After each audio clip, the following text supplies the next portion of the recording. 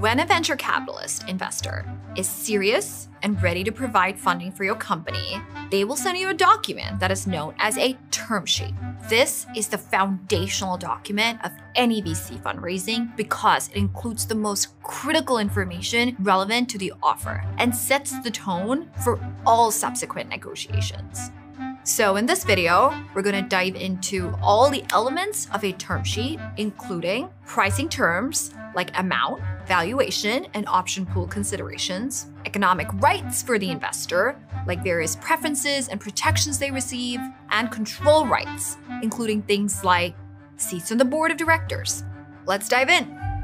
Pricing terms. The term sheet will include the investor's proposed pre-money valuation, how much the company was worth before the investment, or the proposed post-money valuation, how much the company is worth after the new investment, the total amount to be invested in the round, the target size of the available option pool, and how the increase will be calculated. Wait, what? Yeah, we haven't mentioned the option pool yet. So here's a quick explanation. Option pools, also known as employee stock option pools or ESOPs. This is the pool of shares set aside by a company's founders to distribute at a later date to employees as they are hired into the company. This pool of shares typically grows as a company grows. More shares are usually added to the pool at the time of an investment. Here's why they exist and why it makes sense for both founders and investors to have them. Investors know that one of the ways your company will be able to attract and retain the best talent is to offer your employees equity or actual shares or the right to purchase shares in your company. So investors will want to make sure, as a condition of their investment, that you are creating enough shares to accommodate the new hires you will need to make, as well as taking care of existing employees who should receive additional equity. Otherwise, you won't attract and retain the right people, which would seriously affect your company's ability to reach its potential, which would seriously lower the chances of the investor making money from your business. Here's an important nuance about option pools. Investors typically require the option pool increase to occur on a pre-money basis because investors don't want their ownership percentage to be diluted by increases to the size of the pool. So that's why investors include this detail. Back to the term sheet. Economic rights. The term sheet also lays out certain rights for the investor. This includes liquidation preference. This sets the order in which stockholders get paid out in an exit event, such as an M&A, IPO, or liquidation wind down of the company. The first thing that gets paid out is debt, then preferred stock, and then finally common stock. Pro rata rights, also known as participation rights or preemptive rights. This gives the investor the right to invest in future rounds to maintain their current ownership percentage. Anti-dilution protection. In case there is a down round in the future, this lays out the mechanics of how the investor is protected. So what's a down round? If you raise in the future at a lower valuation than what you raised in this round, that's a down round. So this typically happens when overall market conditions worsen and investors scale back on investing, or when the company isn't meeting planned milestones or has made a pivot.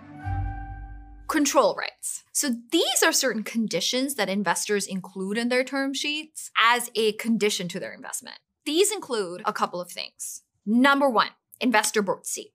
The lead investor will usually take a seat on your company's board of directors. Number two, preferred stockholder veto rights. This details what decisions will require an investor's permission.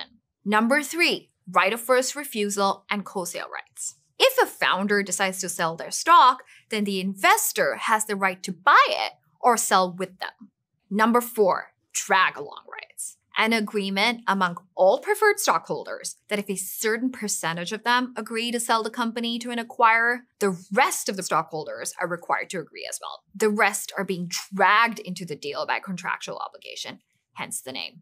Remember that a term sheet is an offer of investment from a VC.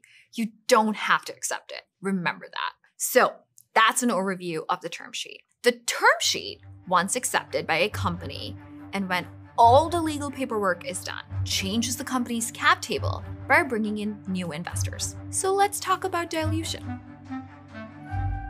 When you add new investors to your cap table, that means more shares are being created to distribute to those investors. And that means that the shares owned by all your previous investors, all other things being equal, make up a smaller percentage of the overall total shares. That's dilution. It's the watering down of existing ownership when new owners are added.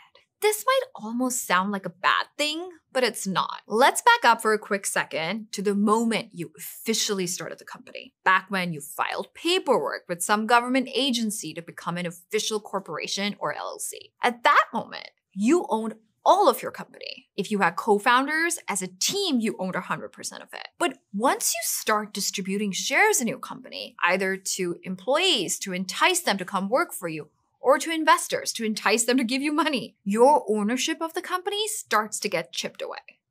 And this is okay. I mean, in the beginning, your company isn't worth anything. So 100% of nothing is nothing. By bringing more people onto your cap table, you are greatly increasing the chances of your company growing in value because you're going to need money and employees to grow. And giving up some ownership is a great way to do it. Now, although dilution is good and normal, and necessary for growth if you're building a company, it's also really important to understand how it works so you can understand the trade-offs and not give up too much of your company unnecessarily. We did a whole video series called Cap Table 101 that goes into detail on dilution.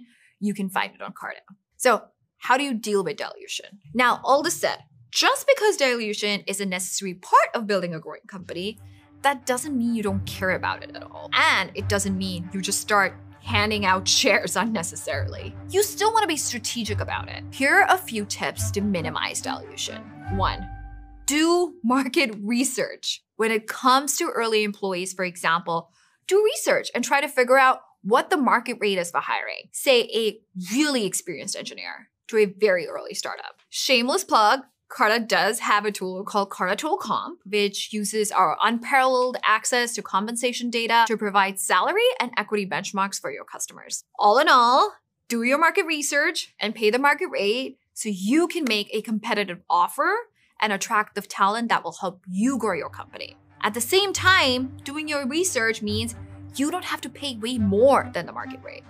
Number 2, data trends. When you're negotiating a price deal with a VC firm, arm yourself with market data so you're operating from a position of strength. And guess what? We also have a tool for that. Carta has a robust data operation that provides all the benchmarks you need for things like median round sizes, valuations, and so much more, broken down by a company's stage and industry. If you're in a position to make a better deal, do it. That could mean countering a term sheet with a proposal to reduce the VC's desired ownership as a way to minimize dilution. Along these lines, you also want to pay special attention to the employee equity pool requirements outlined in a term sheet. As mentioned earlier, VCs will typically require that the employee equity pool is increased on a pre-money basis, meaning that it happens before they put their money into your company. Basically, what they're doing is making sure you get diluted and not them. This is very standard and you may have to accept it. But again, if you have leverage and there is competition among VCs to make a deal with you, you might be able to negotiate this. One way to counter this is to have a detailed hiring plan in place. For example, if you know that you're only going to hire 5 employees in the next 18 months and only give them 6% of the company, you can respond to an investor's proposal of a 10% unallocated option pool with a counter proposal that reflects your actual plans. Okay, that was a lot. You've now been through the entire fundraising course and you've learned a bunch of stuff. You learned about pre-seed deal mechanics, dilution, pre-money valuation, post-money valuation, price rounds, safes, convertible notes, term sheets. You've learned about pitch decks and how to sell your company to investors. And now, hopefully, you feel ready to go start talking to investors. From all of us here at Carta, we just want to say we've been there before, we're founders too, and we really hope that this course was helpful. And of course, if you need help with any of this at all, you're always welcome to use Carta's tools or read more about it on Carta's website. So get out there, start fundraising. We're rooting for you.